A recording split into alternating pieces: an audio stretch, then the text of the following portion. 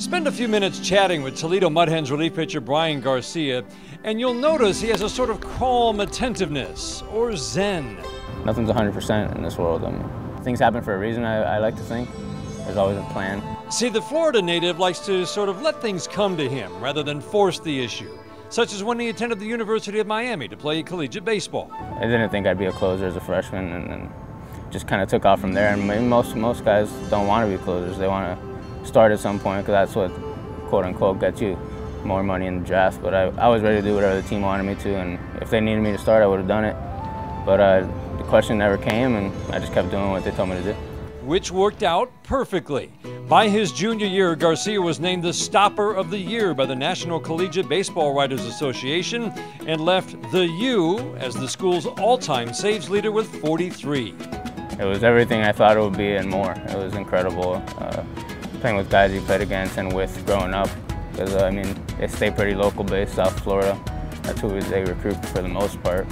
And then it was just so much fun. I mean, going to Omaha twice with those guys and the brotherhood we created.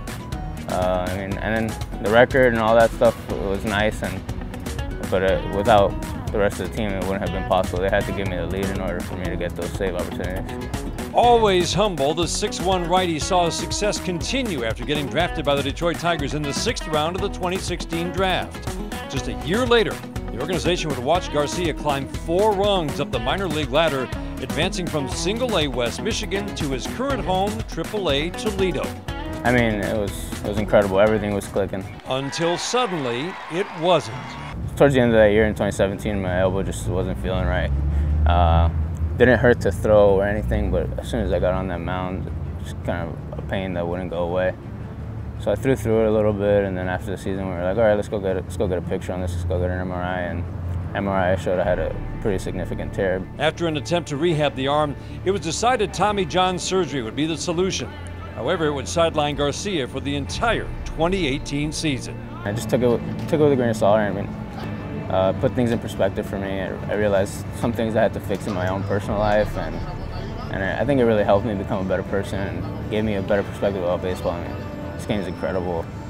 Nobody realizes how much we take it for granted. I think most guys that get hurt at a young age or at any age, once the game's taken away from them, they really appreciate the fact of being able to go out and compete every day. I applaud all guys that come back from Tommy John. I mean, it's to basically be without your arm for almost a year and a half is a rough go.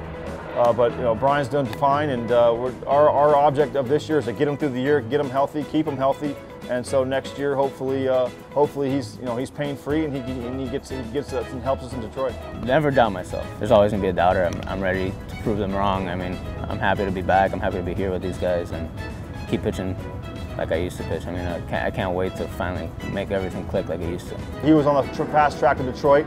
We had a little side hiccup in the Tommy John, but hopefully he's got a brand new arm and he'll be up in Detroit soon.